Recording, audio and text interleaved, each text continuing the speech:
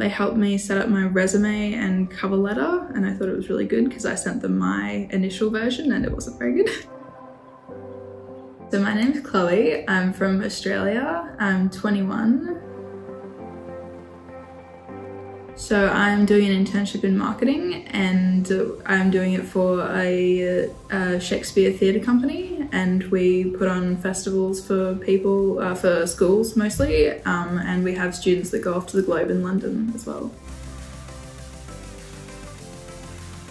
It fit what I wanted to do. I wanted to travel and I wanted to work, and the time period of 3 months really suited me as well.